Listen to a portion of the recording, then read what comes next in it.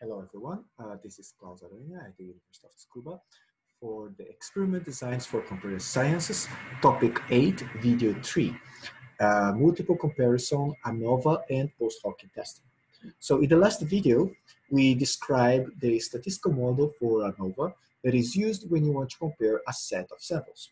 The idea is that by observing the difference between the mean standard error, which is the error of the entire set of samples considered a single sample, against the effect set, that means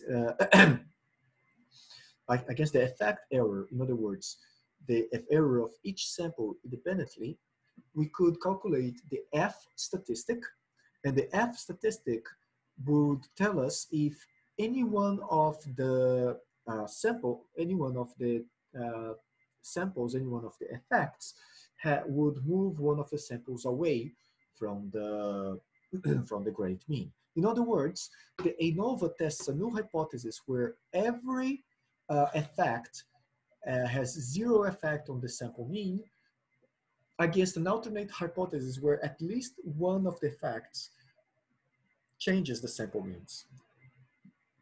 But the question is, even if we reject the null hypothesis, we still have the question, which of the effects is the one that is producing the effect?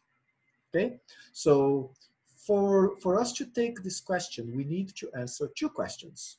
First is, can we verify the assumptions of the test? And the second is, which means are different from which and by how much? So let's go for the assumptions, okay? So as we mentioned before, the ANOVA model is based on three assumptions on the behavior of the residuals. The first assumption is independence. In other words, the residuals, they do not depend on each other for the values. They are all the errors of the observations, they are drawn from a normal distribution with independent sampling. The second, and maybe the most important, is homeoscedasticity. Difficult word. But it means the equality of variances across groups. The variances don't need to be exactly the same on the samples, but they need to be similar enough that we can say that all of them came from the same population. Finally, we have the normality assumption that we talked a lot about before. So we can obtain the error. So all these three assumptions, they are assumptions on the residuals.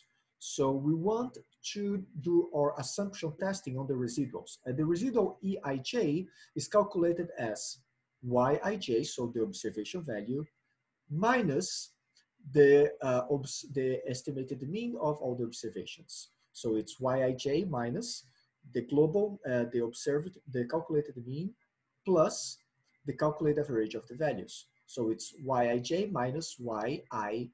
So basically, the the residual is calculated by separating the observation from the mean of the sample that observation came from. So these are our residuals.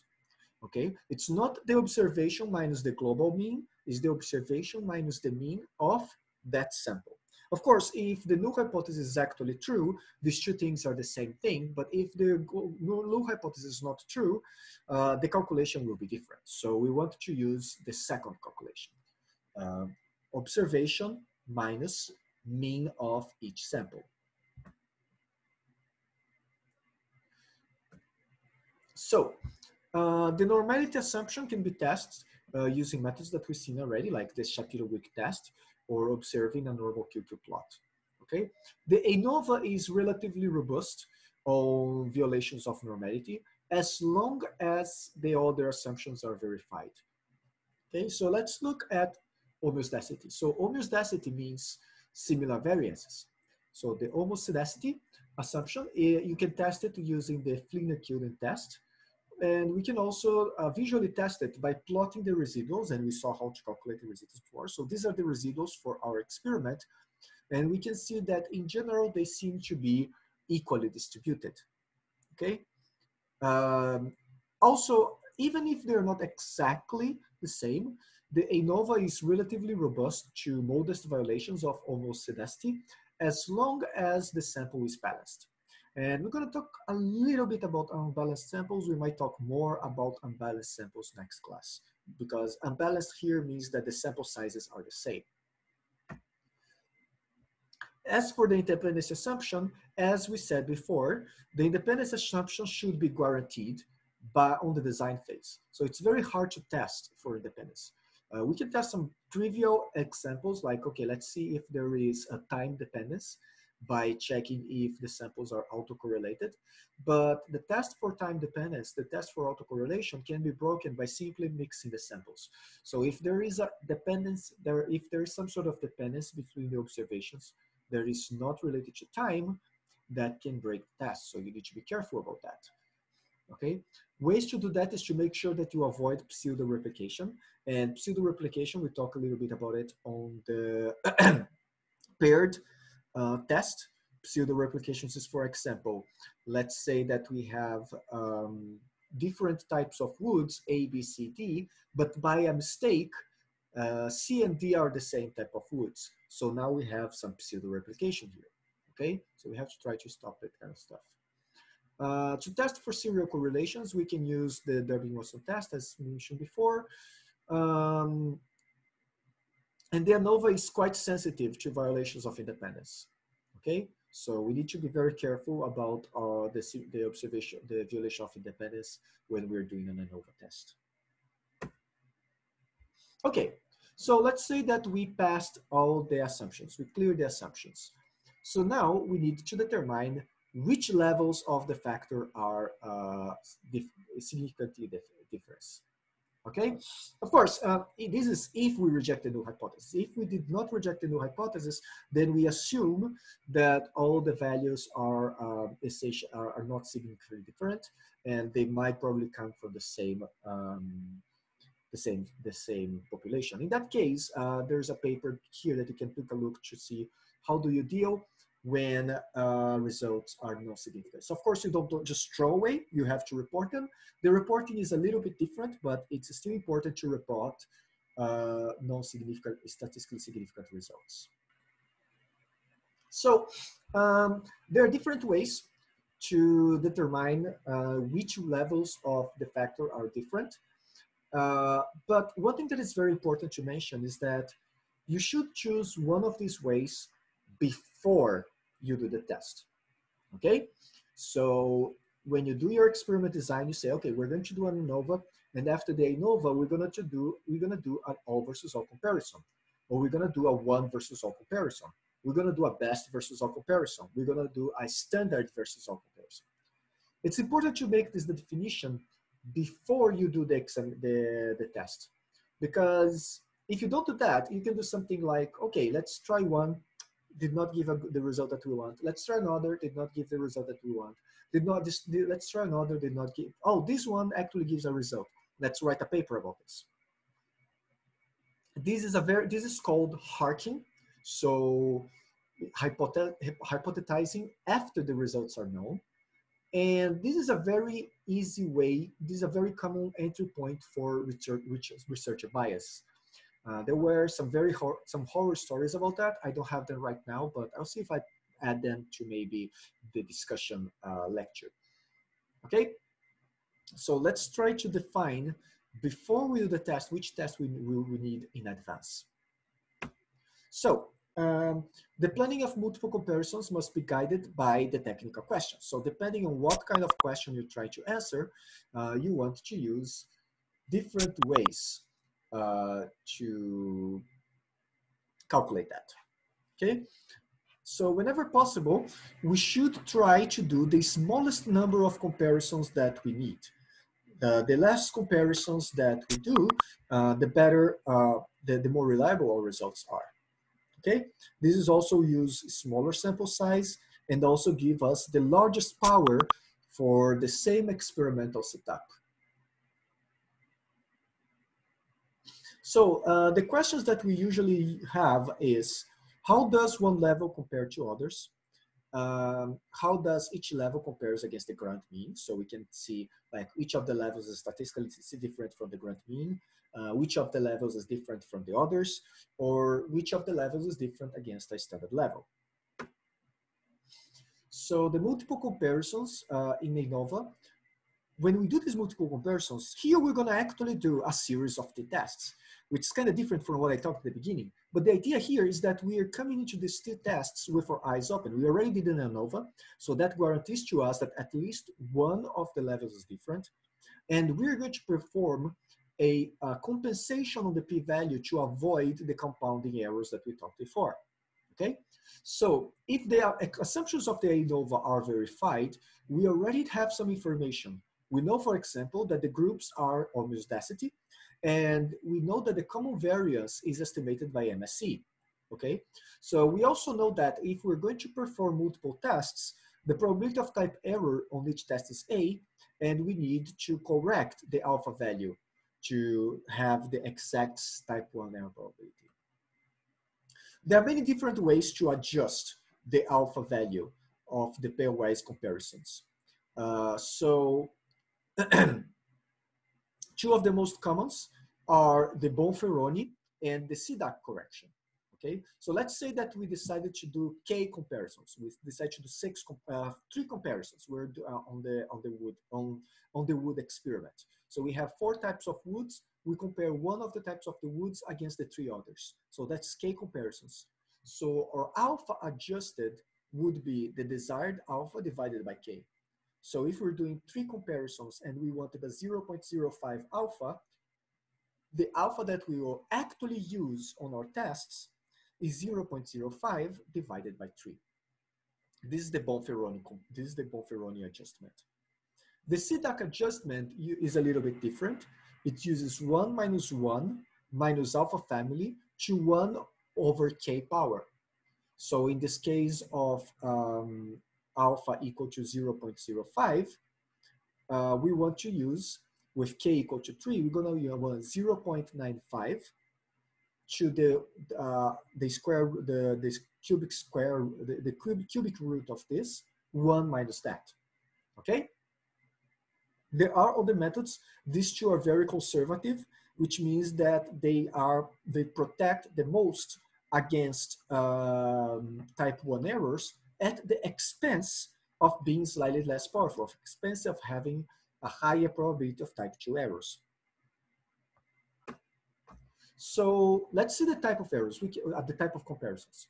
We can do all versus all comparisons. So A versus B versus C versus D, B versus C versus D, and C versus D. Okay?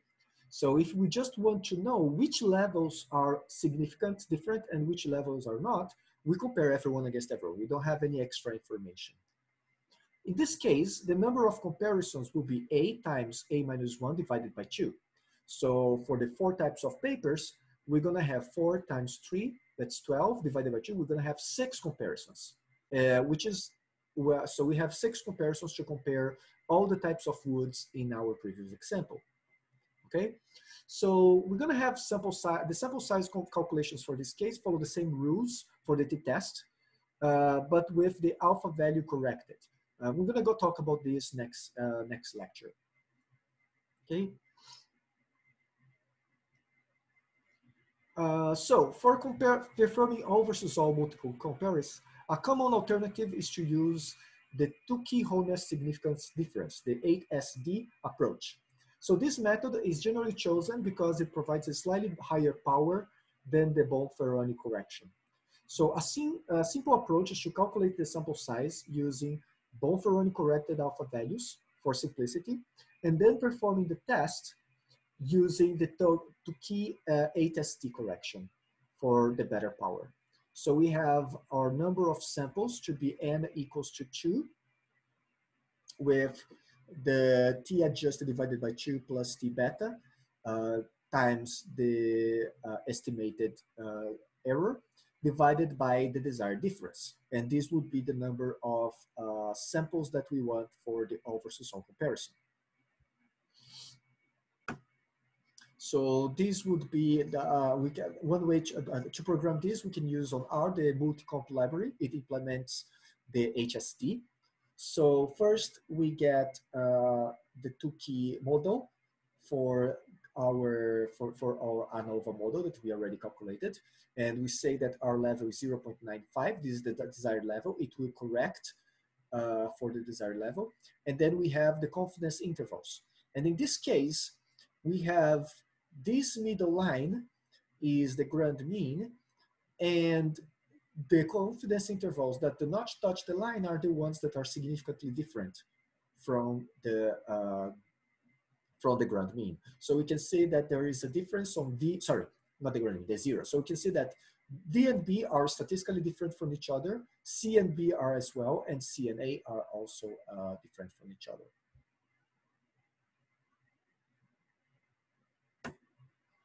So in comparison with the O versus O, we also have the O versus 1.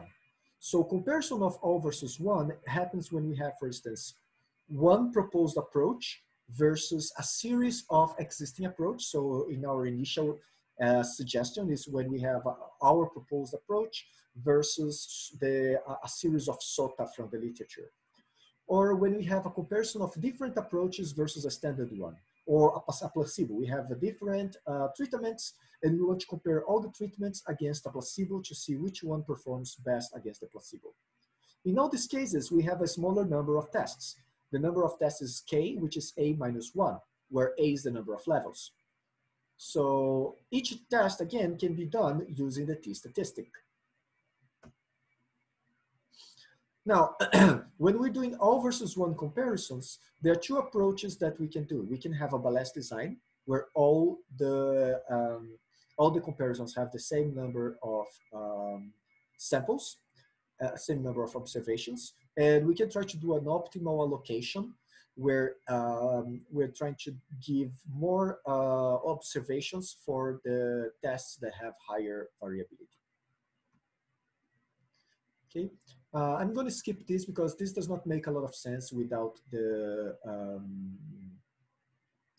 lecture on sample size. But go back to this slide after the next slide, lecture to see how we can calculate sample sizes for the balanced level and for the optimal allocation. One thing that is important is that there are softwares that can do the calculation of sample calculation for you. For instance, the G power 3, you can give it your estimated variance and the power and the difference that you are interested in, and it will give you some sample size calculations based on that. Finally, we also have the Dunet's test for O versus 1.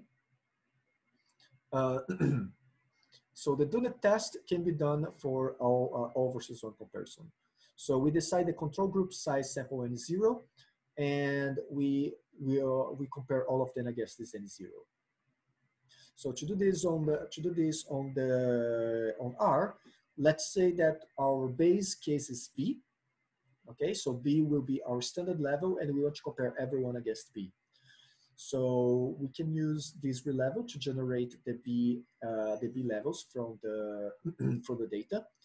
We do the analysis of variance, and here we can use the multi comparison package to do a Dunet test on this model. And you can see here the confidence intervals, and you can see that A is not statistically significant from B, but C and D are statistically significant from B.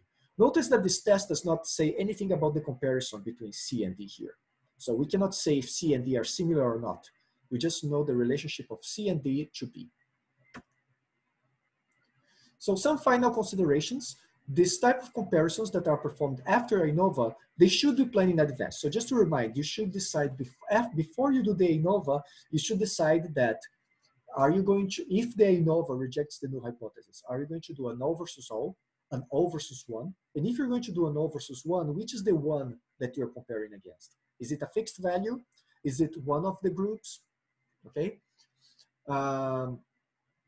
And in general, you're going to calculate the sample size. You'll use the sample size for the post hoc comparison.